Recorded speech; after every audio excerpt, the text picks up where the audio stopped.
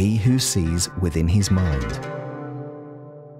In vast Cairo, Taha Hussein fulfilled his appetite for studying and reading and began to quench his thirst for literature, intellect, and history. Wondrous questions kept coming in, away from the commotion of automated mundane answers, closer to the edges of doubt and the prospects of knowledge.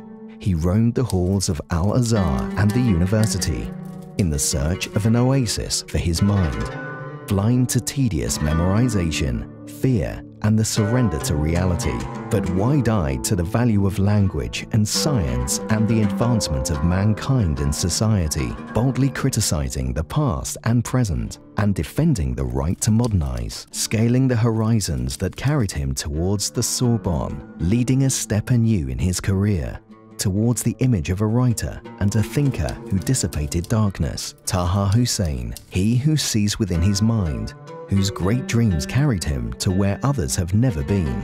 Where will he go next? Continue the story in our next video.